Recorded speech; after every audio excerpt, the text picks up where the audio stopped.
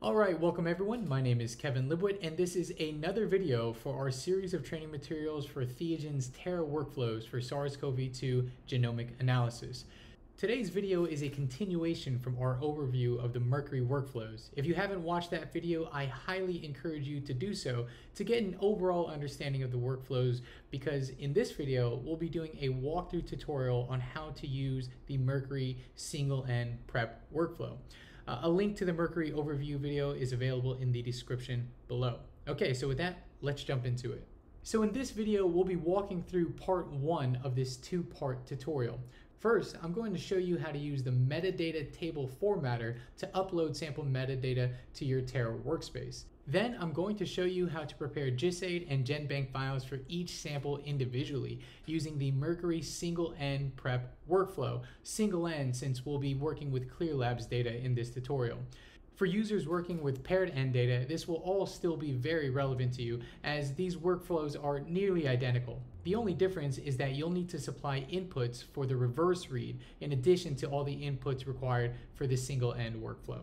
And then, in a separate video, we'll continue on to part two to cover how to use the Mercury batch workflow to combine the prepared assemblies and metadata files for batch upload. I'll also go over my process for getting the Mercury output into the required GISAID template for batch submission on their platform.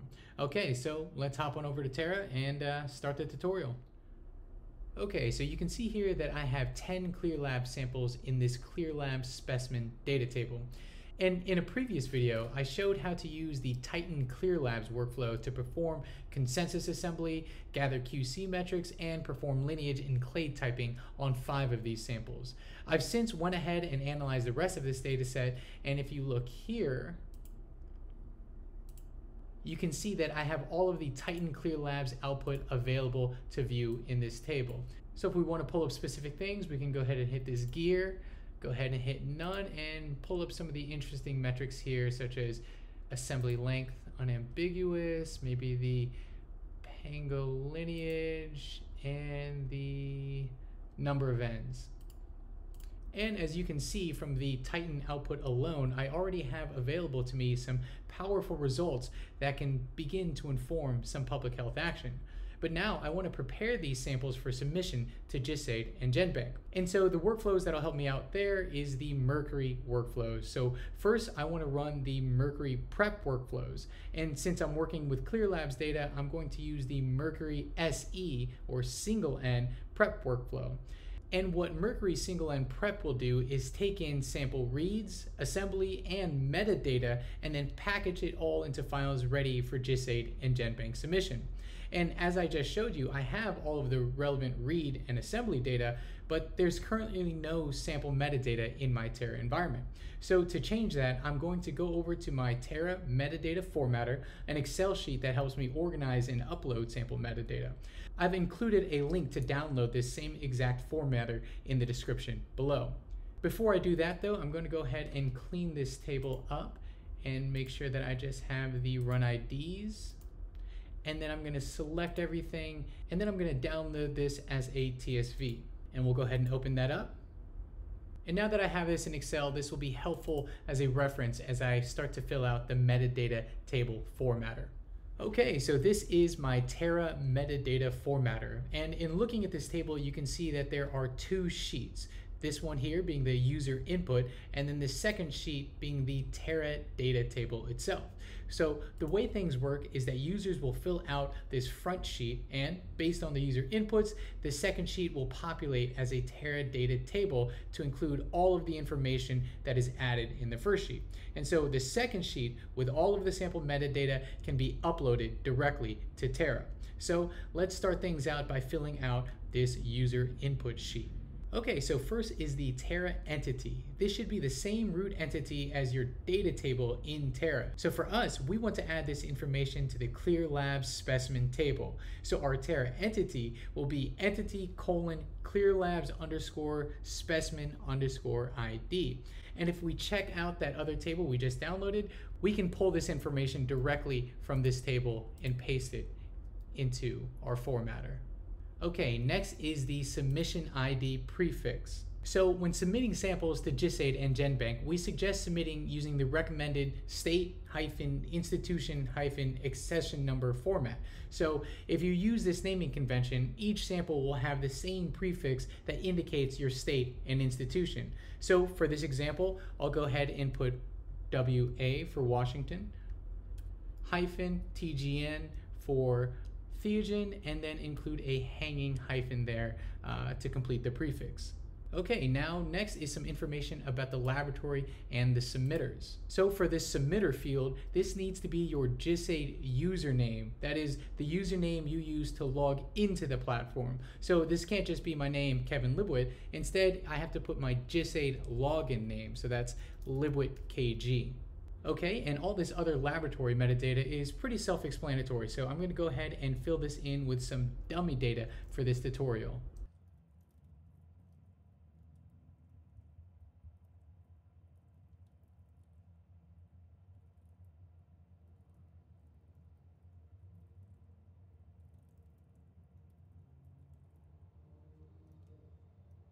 Okay, and so on the next row is metadata for the actual samples themselves. And these blue columns here are the required metadata, and then these orange columns are the optional metadata for submission. So first, I'm going to use that downloaded ClearLab sample table again to import these sample identifiers. So I'll go ahead and take these samples, copy them, and paste them here. All right, and I could also fill in the run ID using this same reference table. But since I know this is already information populated to my Terra table, I can go ahead and leave this one blank. All right, next is submission ID. So this will be the accession number that follows the prefix for your submitted file. Some labs choose to just carry over the same identifier that they use for their samples internally. So for example, if we took this approach, this column would be the same exact thing as this column. Other labs implement a secondary decoding, and instead of using the same internal identifiers, they start a new numbering scheme for a submitted file. So for example, if we took this approach and these were the first files that we were submitting, I could just add 00001 for sample 1 and 00002 for sample 2, and so on for the rest of this set. And so if you also take this approach, remember that your Terra table itself can act as a sort of de-identifier when trying to match submitted samples with internal accession numbers. Okay, and now we need a collection date for these samples, and they all need to be in that specific year, month, date format. So I'm just gonna go ahead again and fill this with some dummy data.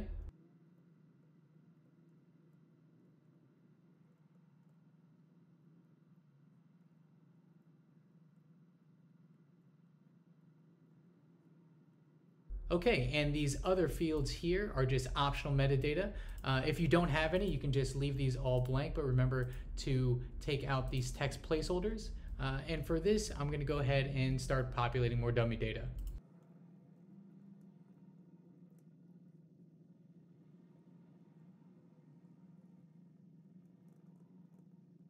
Okay, great. So now that we filled out this user input sheet, let's take a look at our Terra data table. And here you can see that this is in a Terra table format with each row representing a sample and each column representing metadata associated with the samples. Oh, and I can see a bit of a problem here, and you can see that entity is entered twice. So I think on the user input sheet, we don't need that entity colon.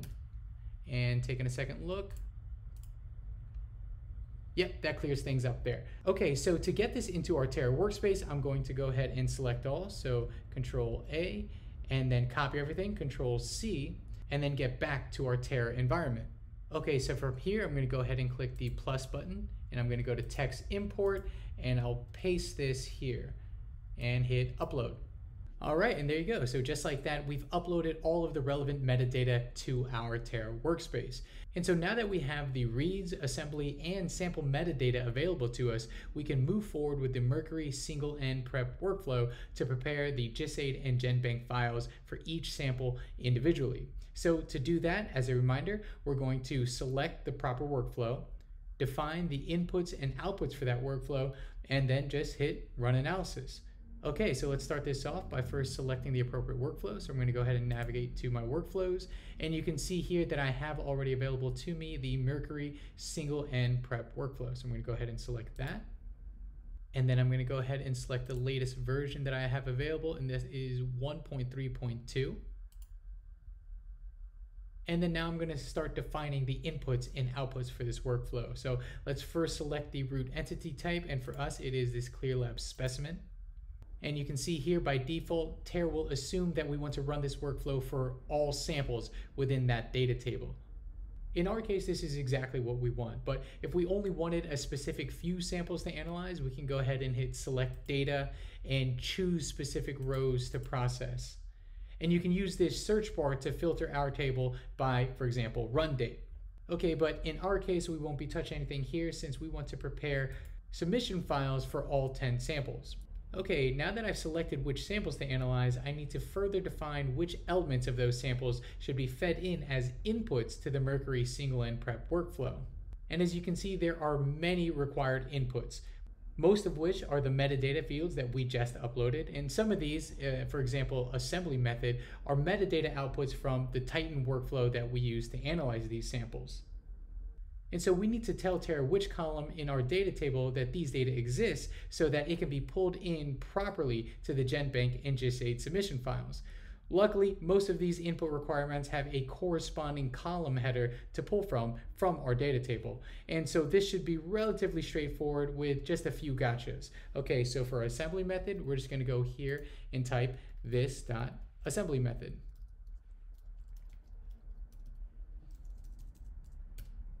And so that's going to be the same for most of these. So I'm just going to go ahead and start filling these out.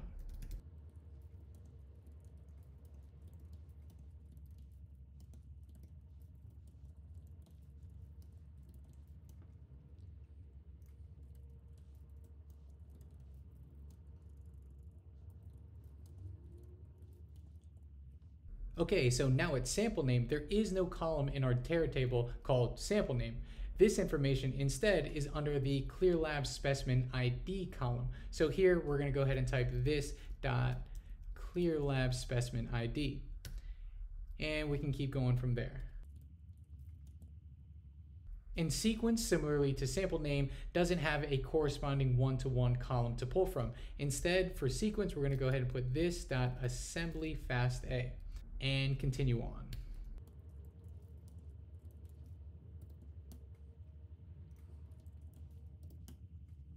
Okay, so these are all of the required inputs completely filled out. And so what about those optional metadata fields? If you remember from our metadata formatter, these orange inputs in the Terra formatter were optional. And this is also true for the Mercury prep workflow. These are optional inputs. So if we want these data to be populated in our final GenBank and GIS8 files, we need to add these as well. And so for gender, I'm going to go ahead and scroll down to gender and type this.gender and do the same thing for patient age and also county information.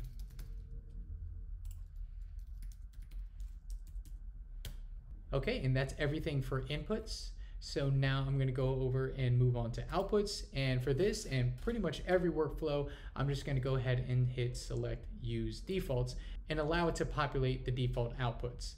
And with that, I'm going to go ahead and hit save and then run analysis. And so as this job is running, I also wanted to go back to this workflow page and mention that since I saved this input and output formatter, all of these elements are saved. So the next time I run this workflow, I don't have to go back and fill out every input and output field again. Instead, all of this information will be ready to go for the next analysis. Okay, now that the Mercury prep workflow is done, let's go ahead and check out the new outputs to our Terra data table. Okay, so looking back at our data table, you can see that GenBank assembly and metadata, as well as GIS8 assembly and metadata files were generated for most samples. And these two samples that don't have these output generated, you can see that they exceed that 5,000 ends in their consensus genome assemblies. Therefore, no repository files were generated for these samples. And if we just go ahead and take a peek at one of these files, download it here and just open it up to view, you can see that things have been formatted for GIS-8 submission. And so in part 2 of this tutorial, I'll be showing you how to use the Mercury batch workflow to combine these outputs for batch upload. But for now, this is all I have. I hope that this was clear for everyone and that you were able to learn a little bit from this video. Again, if you have any questions, please feel free to leave them in the comments below, and we will be sure to clarify as much as we can. Thank you, and I will see you in the next one.